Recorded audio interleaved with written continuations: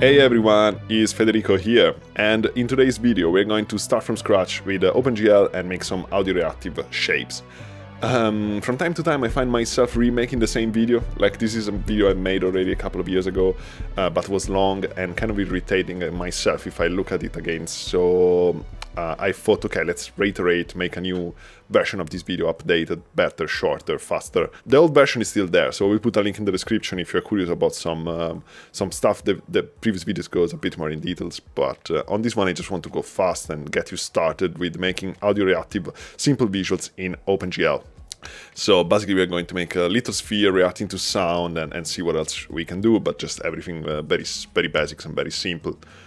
So let's start. First of all, as you maybe know, maybe not, in order to make some 3D visuals in Max, we need an object called GtWorld, which basically creates an OpenGL context. Now, if you don't know what OpenGL is, I got tons of videos about that. So check them out if you're really curious.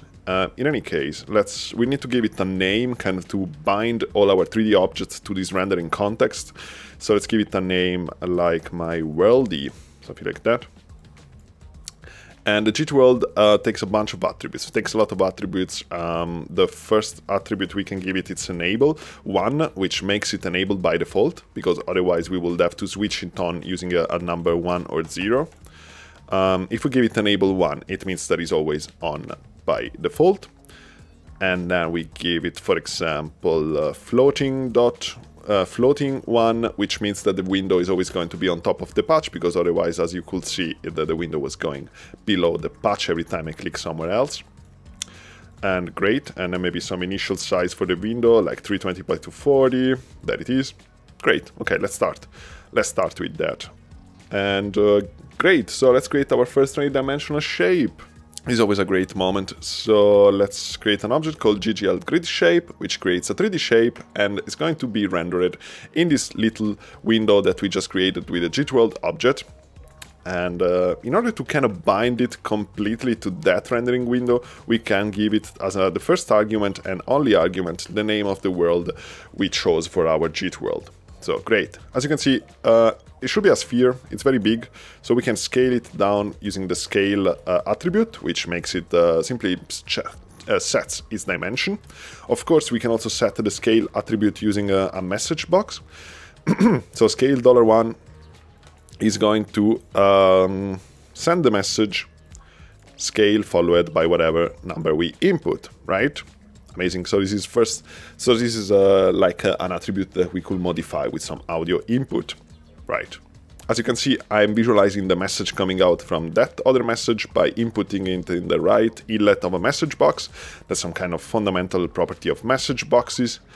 That's very important stuff to know. The build tutorials within Max make a great job in explaining all the messages properties and all these kind of things. So we're not going to go through that in this video. Great, so we got the scale thing, we got the color. For example, we could set the color of this 3D object by sending it a message. For example, in this way we are sending a message color followed by 4 numbers. So as you can see, I connected a float number box in the second input. Why in the second input? Because the first input is the input that sets the first element in the list in the pack object, which is the name color. So if I will set another name here, another word here like ciao, this will be then the wrong message for the GGL grid shape, because we will be outputting the message ciao. So in this case, we never need to modify the first element of the list in the pack object, because we always want to send the message color to the grid. Right. Good. So we can set with 3 float number boxes the color of this shape. The numbers goes between 0 and 1, and we get that the first number sets the red value, the second number sets the green value, and the third number sets the blue value, right? So we are the colors are set in the red, green, blue, and alpha order. So the alpha being the transparency of the object. Right, we can of course set them also with sliders object. So we just have to create a slider, but the slider gives us a number between 0 and 127 because it's kind of thought for MIDI controls. So we can just divide the output by 127 in order to have numbers between 0 and 1.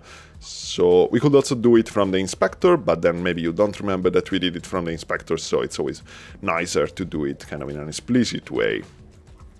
Right, so we can set the colors like that. For example, this would be red, this would be green, this would be blue. And then we can basically create all the colors possible by mixing together by additive synthesis the red, green and blue colors. Great. Cool. Let's get now an audio input and start to mess a bit around with these values. So we can simply like drag and drop some audio from the Max library. A drums loop sounds pretty good. And good, we can output this. We can output the sound using, for example, easy duck. This is the object called easy duck with a tilde, of course. And basically then we can then create a live gain to kind of set the volume, and so now we can output.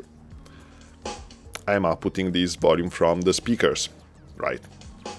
Hopefully you can hear that. Great, so now we got some amplitude coming out from these signal cables, right? We got this amplitude of the samples that are going to reconstruct the analog signal, right? So we can take this amplitude and analyze it in some way. For example, we could take the average of a certain amount of samples and then use these to control our visuals. And we can do that with the object called average. So the average object makes the average of the amplitudes of a certain amount of samples that it receives. Now, our visuals are rendered at a certain frame rate, right? Because everything that must simulate an animation needs to be rendered at a certain frame rate so we can get the illusion of something animated. In the case of the GtWorld, by default, the object has a frame rate of 60 frames per second. It means it's rendering on the rendering window 60 frames per second. And every time it renders a new frame, it basically sends out a bang from its central output. Great.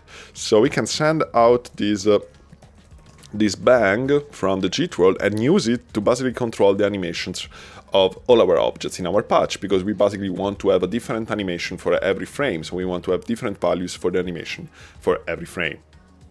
So at every frame, we want to analyze a certain amount of samples, get their average, and then use this number to animate our visuals. Now, how many samples should we analyze?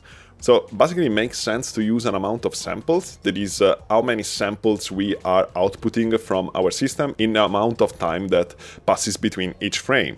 So for example, if I created the DSP state object, this will tell us what is our sampling rate. So if I create a bang, you can see that my sampling rate that I'm setting here into max, that I'm using in max to output the audio is 44,100 samples per second, which means if we divide this number by 60, we will get how many samples we are outputting at each frame, which is basically 735.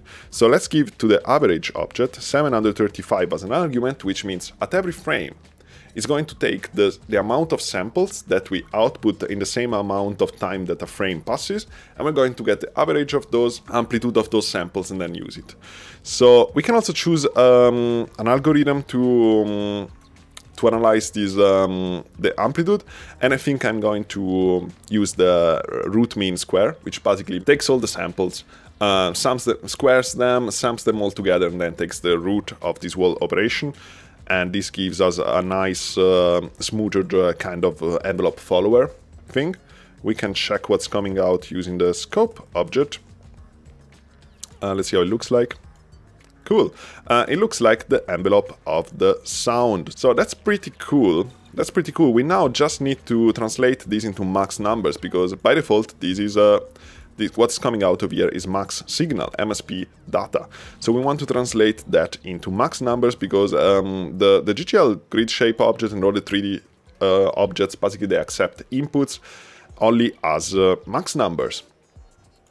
So we need to use an object to transform that. We could use, for example, the snapshot object, which takes a snapshot like photography of the signal that it receives every time it receives a bang. So we could use the bang coming out from our GtWorld to get the amplitude of those amount of samples in the frame. So basically, every frame we analyze this amount of samples and then we bang it out and we get what was the average amplitude for that frame. So that should be pretty nice.